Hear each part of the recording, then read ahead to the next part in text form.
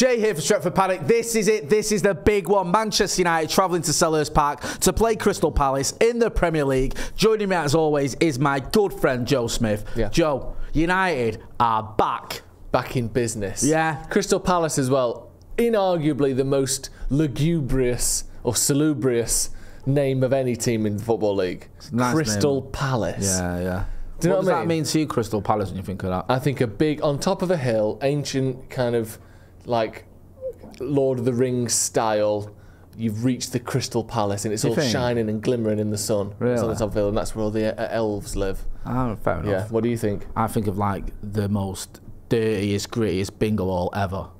Do you know what of them ones? I've never been to Crystal Palace. Yeah, it sounds like it's just like in the middle of the town somewhere where you never go, and it's like there's like 4 people in it. Yeah. And the winning prize is like £3. The winning prize is being able to leave. Yeah.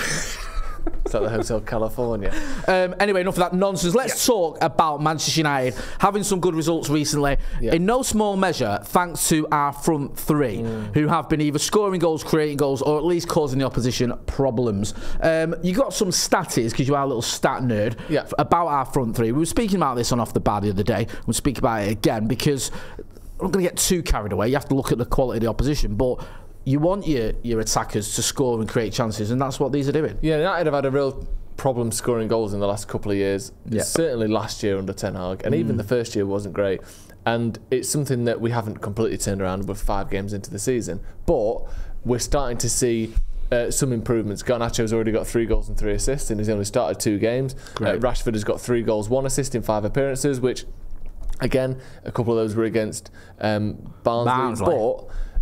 But we weren't getting those last season. No. Regardless of who we played, people weren't chipping in the way that they have done so far. Scoring 7, scoring 3 in the last 2 games. 10 goals in 2 games is good. And obviously, you're not going to play against Man City every week. Sometimes you get draws against easier teams in the Cup. Sometimes you play in the Europa League. Like, it doesn't matter how the goals come about. They don't count for less because they're against Southampton and Barnsley. So the fact that these guys are scoring, and Ahmad as well, has only got 1 goal and 1 assist, which, you know, isn't necessarily great, but I think he's made the most chances of anyone in the United side. He's bringing the ball forward better than anyone in the United side. He's across the board in terms of winning the ball back high up the pitch, passes in the final third, is leading the Manchester United squad so far this season. So he's been putting a shift in as well, when he's not really been a regular for United ever before. Now he's coming in and he's doing that. And then the rotation in Garnacho is leading the way in terms of goals and assists. Like, this is what we want. And we said it before the start of the season, Arsenal,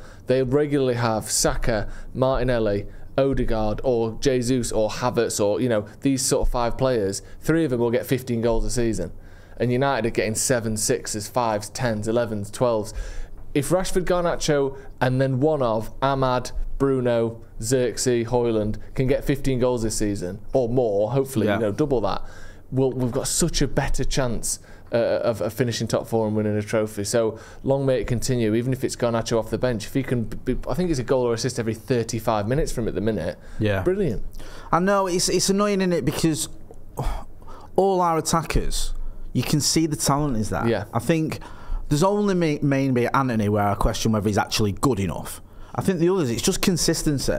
I think with Garnacho, sometimes the consistency can desert him. Rashford's had massive issues around consistency, although, you know, both those players, like I said, this season have done well. Amad Diallo is a player that really excites me. So yeah, I think that those players we've mentioned, and Joshua Xerxes, and Højlund's come back in as well. We know he's been back in training. We're going to get to predicted 11s in a minute, but I don't know if he's going to start this game. He'd probably come off the bench if he is available, because obviously he's not played yet this season, and it's not like we're desperate for Rasmus Højlund to go back into the team. Let's talk a little bit about one of your favourite topics. Go on. The 1990 show featuring Tim Allen, Home Improvement. Thank you. Yes. Do you remember that? Yeah. With his mate over the fence and the back wall. Wilson? I think that was it, wasn't it? Yeah. Very, very good. Nice. United are improving. Yeah. And I'm not even going to caveat it with anything. No. We're improving. We are. We're definitely improving. We're getting better. We are. We're better than we were last season. We've been... take the Liverpool game out of it. Yep. The other 4 games this season, even the one we lost to Brighton, we've been better than we were in the corresponding fixtures last year. Agreed. Like, we played worse against Brighton and got a result the season before. And obviously we didn't play Barnsley last season, but we did play Newport County, which is the same thing. Who we were 2-0 up against, conceded 2 goals to make it 2-2, and it took late goals for us to win 4-2. We were 3-0 up against Coventry. Yeah, and we ended up drawing 3-3, and we won on penalties. Like, we don't play Barnsley every week, but we've played equivalent teams and really struggled. Yeah. And I think like the games against Brighton where we got. I mean, later on in the season we did pretty well, but we've been outclassed by them a couple of times in recent years. And even the game against Fulham where I thought United played well, it's better. We're conceding less shots. We're making more chances. I think only a couple of teams have made more big chances than us this season. Like, we're doing better. And we have to accept that. And whether it's good enough, and Ronaldo always says this, whether the jump from 10th to where we are now might only see us finish 5th or 6th. And if that's the case, maybe that's Ten Hag's limit. We have to start asking big questions. But for now, let's enjoy the fact that there is improvement. Because last year, it was all downhill. We scored less goals. We conceded more goals. It was 20 shots a game against us. No one scored any goals. No one got 20 goals plus. And we finished 8th. Let's enjoy the fact that, I know obviously you can't enjoy too much, it's 2 wins, 2 losses in the league. That's not amazing. We don't all, jump up and down at that. But that the improvement on the performances is there. And if that can turn into, we win 8 of our next 11 games, then you'll start to see the improvements in terms of points as well. And I think this team is good enough and we've got better. That's the thing that really impresses me. Yeah, definitely. And let's try and be a little bit positive. I'm sick of moaning. We've moaned a lot as United fans, and rightly so, because you've seen what we've had to endure over the last year or so. But when there are positive signs, then we can talk about that. With all that being said, let's talk predicted 11s. These are the teams, or the team you think is going to start at Selhurst Park. It's not necessarily the one you want to see, but the one you think you will see. So talk us through it. Yeah, and Ten Hag spoke in his press conference about Mount and Hoyland being available. Yeah, maybe but it doesn't look like they're going to start, does it? Yeah, and I'd be very surprised if they start. And if they do, obviously, I'll be wrong. But I all balance of probability, I don't think they will. So I've gone with Onana, Mazraoui, De Ligt, Martinez, Dallo. I think while Luke Shaw's out, that's our best back 4. I'd be amazed if that back 5 was wrong. That does seem to be the preferred choice. As far as we know, no one's injured, and they've had some success this season. Yeah, you look at the Southampton game. Absolutely. Midfield, I've kept Ugarte in. I think he'll start Ugarte. I think you're right. That midfield 3, Mainu, I think he didn't play against Barnsley for a reason. He's going to start this game. Bruno Fernandes again played 25 minutes or whatever it was against Barnsley. Keep him fresh, keep him ticking over. But he's going to be playing this game as the club captain. And then I've stuck with the front 3 that has been successful in the league. Rashford, Ahmad and Xerxes. I think, again, if Hoyland's not ready to start, which he's probably not, keep Xerxes playing. He's playing well and he helps with that link-up play. Rashford, again, I said this the other day on the debate show, but our aim for this season, if you're one of the coaches, if you're Ruud van Nistelrooy or if you're Ten Hag, is to get that 30-goal a season Marcus Rashford back. Because everything else, whether it's Xerxes, Ahmad, Anthony, Garnacho, you can like them as much as you want, you're guessing whether they're capable of that. You're hoping they're capable of that. With Rashford, you know he is. He's had multiple 20-plus goal seasons. He's had a 30-goal season for United. Get that back. So for me, he has to play. Because there's one thing, you drop him, he's got less goals than Garnacho, Yeah, but what can Rashford do for you? You know he can do that. The aim has to be to get that back. So for me, he has to start as well. And Ahmad, maybe he'll go Garnacho, but I think he'll stick with Ahmad personally. I agree almost to a man. I get your reasoning behind it all. And the midfield, I think your guy comes in, I think he'll be fine to start this game. I think the defence is settled. Attack-wise, the only difference I've gone for, and I don't want to see this, by the way, I want to see Amad Diallo start. Nothing against Garnacho, I love him, but I love Diallo too.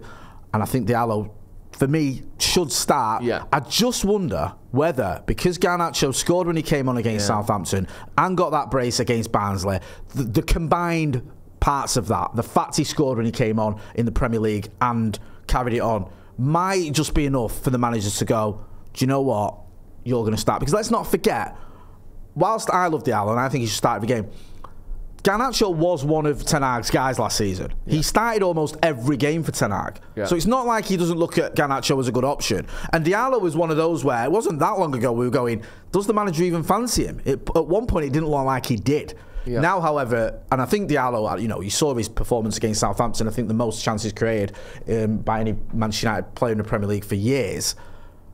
I just wonder whether the manager might look at it and go, it's 50-50, I'm going to go with Garnacho. Yeah. I think it's closer with those two than some of us may believe. If you're a player, and obviously this wouldn't happen, but Garnacho at the minute is so fruitful off the bench. Yeah. He's literally getting, multiple goals and assists per 90 minutes at the minute. It's like amazing. And yet the games he started, he's looked a little bit off the pace. The Liverpool game he struggled, and he's looked a little bit kind of cagey at times in the Premier League, certainly. And yet there's a sort of stigma about coming off the bench and being successful. Would you rather be a player that, let's say, scored 12 goals in a season but you're starting most weeks, or you scored 15 goals in a season but 70% of your appearances are off the bench? Like, do you think it's such a bad thing to be carrying on this kind of momentum off the bench he's got, or do you think you have to reward it with a start? I think the problem you've got, I get your point, and in answer to your question, I'd rather be a super sub that scores goals, and most of those goals, because you're a sub, you're coming on and getting winning goals and things like that. The issue you've got with Garnacho is, because he's had this season where he started so many games, and now he started off as a sub, he got into the first team, he played a lot of games, started a lot of games, so like 30 games on the spin he started for Erik ten Hag. Now you've got to try and sell him the idea that him being dropped down to the bench isn't a demotion. Like, you're so good as a sub, that's what it is, not that you're not good enough to start. That might be in the manager's mind a little bit, because you've got to keep your players happy. And there might be a part of Garnacho that thinks, hang on a minute, I started off as a sub, I came off the bench in those games against Fulham, if you remember that first season, I came off the bench against Manchester City and absolutely destroyed him. I did those moments, and I had those moments. Then I got into the team where I started, I played almost every game for you, gave my all, had some, again, more big moments. Now this season, I'm out. He might be a little bit miffed with it. I don't know. He's a good kid, Garnacho. The thing with Garnacho, he might look at it and go, this is my time now to be starting, and I've done enough to earn that start. And the manager might think, I know you can't let players tell you what to do, but he might think, you've got a point here, let's give him a chance. Let's give him a start against a very beatable Crystal Palace team. Because another thing Garnacho might be looking at, going, look, you started me against one of the best teams in the league in Liverpool, and then one of the worst teams in the league in Southampton. I'm on the bench. If I'd have started against Southampton, I might have scored a hat-trick. So it's a difficult one for Erik ten Hag, but it's a nice problem to have, because you're not going, I've got a load of garbage, I don't know who to pick. You're going, I've got two very good attackers, and it's a case of which one do I prefer. Yeah. Should we talk about Crystal Palace? Yeah, I mean, they did well, didn't they, when Oliver Glasner came in last season. Obviously, we saw that firsthand with the performances they did against us in Adam Wharton. They've got the flavour of the month, haven't they, in that DM role that everyone is, he's talking about him and what a great signing he was from Blackburn and how he should have got more minutes or some minutes at the Euros and all the rest of it. They've made a signing in Eddie Nketiah as well in the summer. I think he got his first goal in for the club. What are you shaking your head at? I'm not convinced by these lot. Really? Okay. I think you're the commentator's curse, though. I am. You was slagging off Luis Diaz, weren't you, the other day? Still don't think he's any good. Right.